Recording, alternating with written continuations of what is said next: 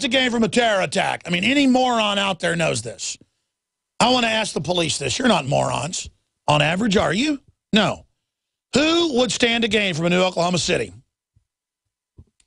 We need the Jeopardy music. Da da da da da da da da da. Who?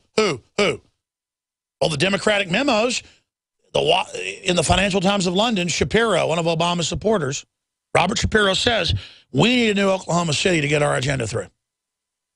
Or 9/11. And that's telegraphing to people. But see, the little baby birds of the Democratic Party are sitting there begging for some food. Cheap, cheap. Why aren't you false flagging? Cheap, cheap. We could be the heroes and demonize our enemies. Cheap, cheap. But mama doesn't, or daddy doesn't want to vomit all the aborted babies in, to feed them, or what it was that are in the tummy. That's what they live off of, That's an allegory for the New York Times, where they say I actually believe that. Because they know we're all watching. See, we caught them with the underwear bomber being drugged and put on the plane by the CIA, and it later came out in Congress. See, we exposed your staged chemical attack against Assad to blame on him. We know your games, dummy. We have your playbook now.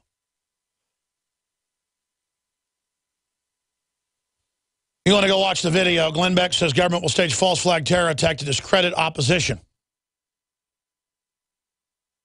And you know what station owners have told us? They're getting Democrat seminar callers, calling them up, saying, get Alex Jones off. But they're having people call saying, Glenn Beck's criticizing Alex Jones, take him off. Well, that's really weird, isn't it? That's what the Vegas station told us. I mean, does Glenn Beck not think, no, they're going to come after him after they get rid of me? Scott in Wisconsin, what do you think about all this? Very interesting, Scott. All right, I guess Scott isn't there. Kelly in New York, you're on the air. Go ahead. Yeah, hi. How you doing, Alex? I'm calling your show today, and it may be off the subject matter, but I have listened to many of your shows. In particular, I've seen one of your shows with Dr. John Hall is from San Diego, Texas, regarding targeted individuals. Sure, ma'am, listen, here's the deal. I don't really screen calls. But I said I wanted to hear from people about the shift in the country with the Tea Party. I appreciate your call. People walk all over this show because we don't screen calls like everybody else, and I'm not mad at you. It's just it's going to end now. Let's talk to Terry in South Carolina. Go ahead. You're on the air. Trey. Hey, Alex. Actually, it's Trey, but it's all right. What the hell? I just said it. Go ahead. About what you're talking about. I was actually tuning in at MSNBC, which I rarely do. But I was listening to it, and what they were saying, I think it's the Ed Show. I don't ever watch it, but they were attacking you. Yeah, it looks like a giant, fat, force-fed woodchuck. Yeah, that's right. He does. And the way they talk, it's crazy. Just over and over, the same thing repeatedly, and it's an open attack on the Tea Party. But you can see across. Yeah. Well, I mean, that's actually run by the White House officially. So what were they saying? He was talking about there was a picture of you on the screen, and they put a tinfoil hat on you, talking about how I can't remember, it was like a piece of his program, and you were the highlight of it. But the way I look at it, Alex, is it's like the girl said in Wolf of Wall Street when he was getting angry about the Forbes article. She told him there's no such thing as bad publicity, and that's the truth. I'm glad that they're doing that because now they're getting your name out there on mainstream news. And here's the problem with it. They don't have a big audience. So I agree with you that and their audience is so brainwashed and so stupid that they won't listen anyways. Okay? I mean they use their audience like a toilet. I mean, they just give them the worst info around, total disinformation and lies. But why it's dangerous is it signifies because they're White House run on record. They take direct Media Matters talking points from the White House, load it in their teleprompters. That it's kind of creepy to have Sauron, a.k.a. Obama, with his red eye looking at me. Do you see what I'm saying? Oh, yeah, definitely. I mean, it's happening all across the board now, And the worst part about it is is I actually, when I was at work Don't talk bad about the woodchuck. I got to go, brother. Thank you.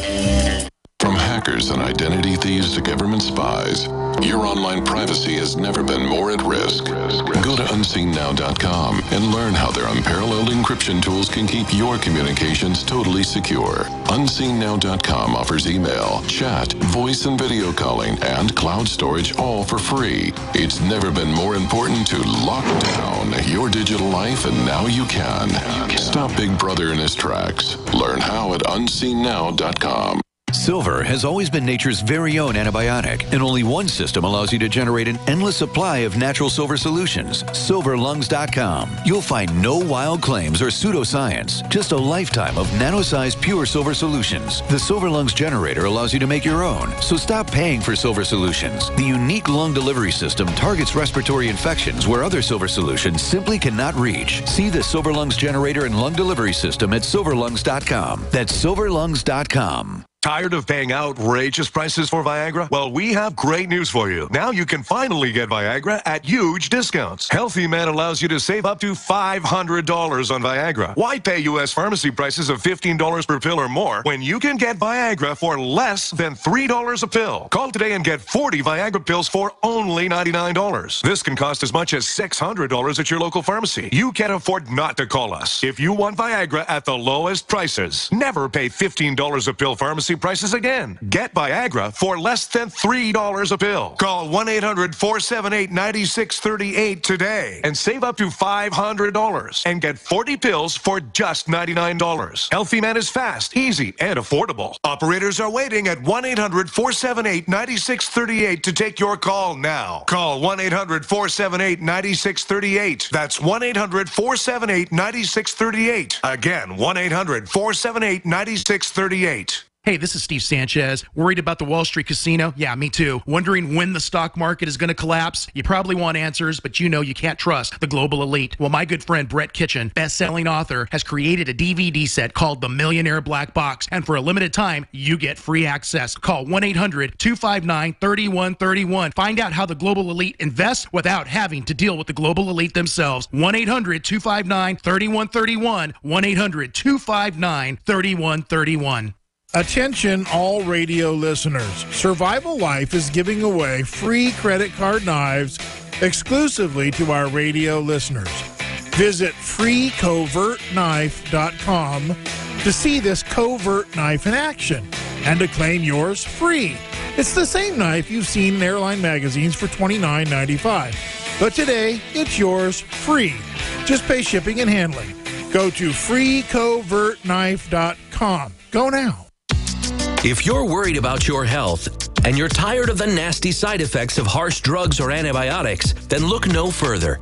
Supernatural Silver is the answer. Supernatural Silver is a powerful immune system enhancer that can be used every day to help keep you healthy and well with none of those nasty side effects. It's extremely safe for use internally as well as topically. And Supernatural Silver is hundreds of times more effective than colloidal or ionic silver. It is perfect for use in the sinuses, eyes, ears, and on any wound or skin issue. Supernatural Silver is also extremely effective when taken orally and can help fight off bacteria, viruses, and mold that may be overwhelming your immune system. Go to supernaturalsilver.com, supernaturalsilver.com, and use the promo code SILVER2014 for 20% off of your entire order.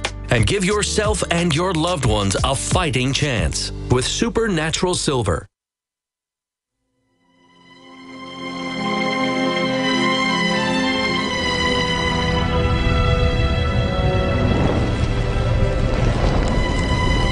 It began with the forging of the great rings. 3 were given to the elves, immortal, wisest, and fairest of all beings. 7 to the dwarf lords, great miners and craftsmen of the mountain halls. And 9 rings were gifted to the race of men who, above all else, desire power. For within these rings was bound the strength and will to govern each race. But they were all of them deceived, for another ring was made. In the land of Mordor, in the fires of Mount Doom, the Dark Lord Sauron forged in secret a master ring to control all others. And into this ring, he poured his cruelty, his malice, and his will to dominate all life.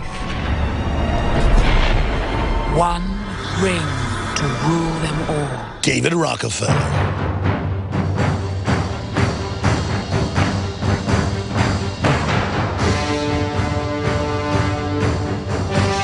The Alex Jones Show, because there is a war on for your mind.